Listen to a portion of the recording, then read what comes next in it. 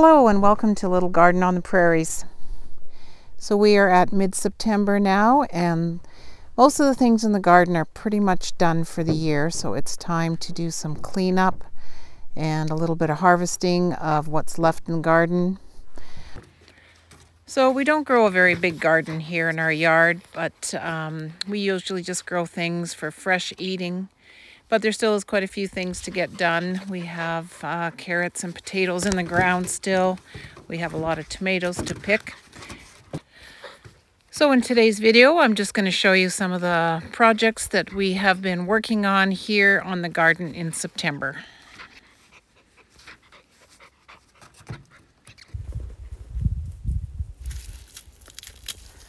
So I'm going to be planting up some garlic here today.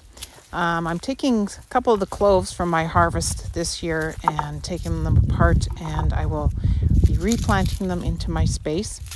I really liked growing garlic and want to try to increase my harvest for next year, so I'm going to be putting in quite a few more this fall, and hopefully next year I get a really good crop of garlic going. So this space here is where I'm going to be planting my garlic this fall. So I'm not sure if I'm going to be able to do this with this little doggy, because he seems to want to get into whatever I'm touching right now. We'll see how this goes. He always gets a hold of my glove as soon as I lay it down. So I have about, I think about 8 or so cloves of garlic from last year's harvest, or this summer's harvest. So I'm going to try and replant them, see if we can multiply into even more garlic for next year. Here.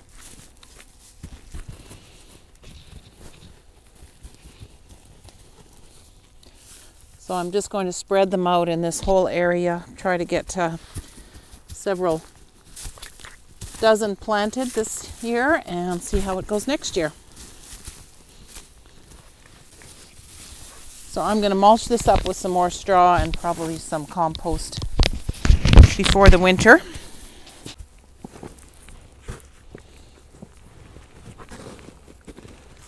This is really nice soil here. It's got lots of organic material that's been breaking down. I've composted this and put lots of mulch in the last 2 years, so should be nice for these garlics.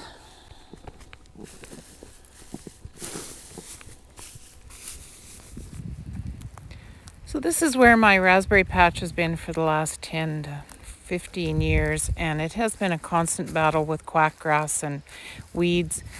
We've tried mulching it multiple times and just always seem to struggle with the quackgrass. So I'm going to try something different this fall and see if I can transplant some of these raspberries to these mineral tub containers that we have.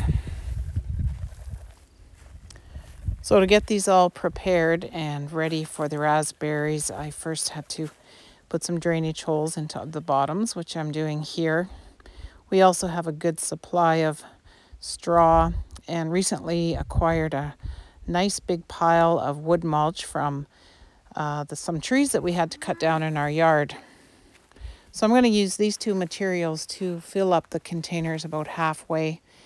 So I started off with the pea straw, and then put a few shovelfuls of the wood chip mulch into each of the tubs. And so my husband and I decided that we could take these to our local compost depot, which is only about 20 minutes away, where we can get access to free piles of compost. And in less than 10 minutes, Preston had these containers filled to the brim with some wonderful compost and got these all ready for me to do my transplanting. So from there I started to dig up some of these smaller sized raspberries from the old patch, trying to take as much root as I could when I dug them up. So the best time for transplanting raspberries is in the late fall or early spring. And it should be, from what I've read, when the plants are dormant. So I'm thinking I probably have moved these a little bit too early because they are still having had a lot of green leaves on them. But I am going to just check them out in the spring. We'll see how many of these come back. And if I need to move more over, I will do that in the spring for my old raspberry patch. And just move some of the suckers that will be coming up early spring into the containers here. So once I had about 3 or 4 plants in each of them, I just mulched them up with some more straw and give them a really thorough watering, and we'll continue giving them a lot of water between now and freeze up.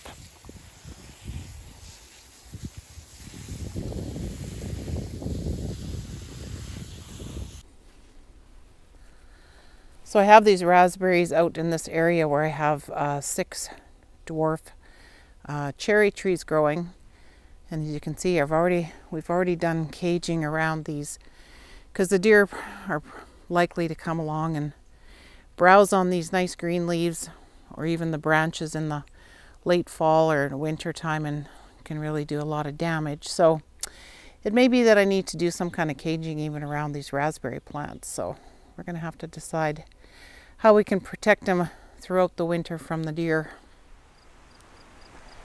So here I have 2 Portugal pepper plants, and as you can see, they have got a lot of peppers going on them. These are pretty hot peppers for me anyways. I have taken in a few and chopped them up into some chili and different stir fries, and they add a lot of heat to the dishes. So I think what I want to do before these freeze, if they haven't ripened yet, I'm going to harvest all these green peppers, string them on some fishing line and hang them up to dry. So I will show you how I'm going to do that. So I found a fairly large needle that I am just threading some fishing line through, and then from there I just take one of my peppers and put it through the stem part of the pepper and just continue to string them all on the fishing line.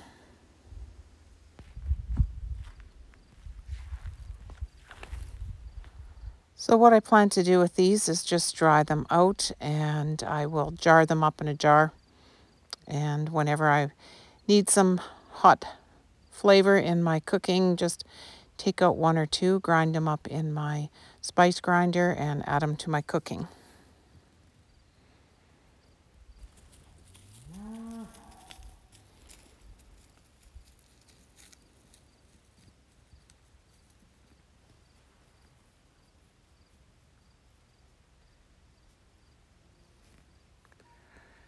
So after I was done stringing all of my peppers onto the fishing line, I hung it up in my garden shed just to let them dry for the next couple weeks.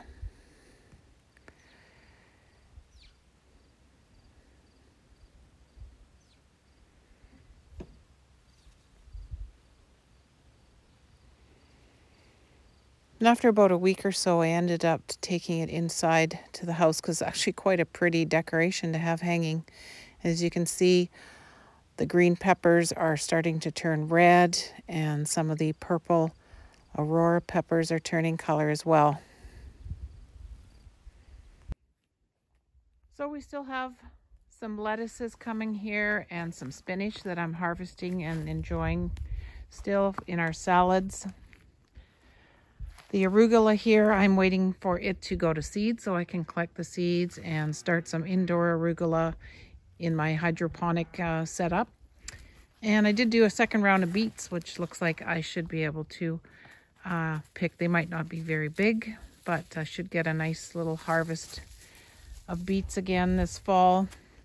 And still lots of potatoes in the ground to harvest. So I'm going to leave them in there for another week or two, see if they get a little bit bigger, and then we'll start harvesting them.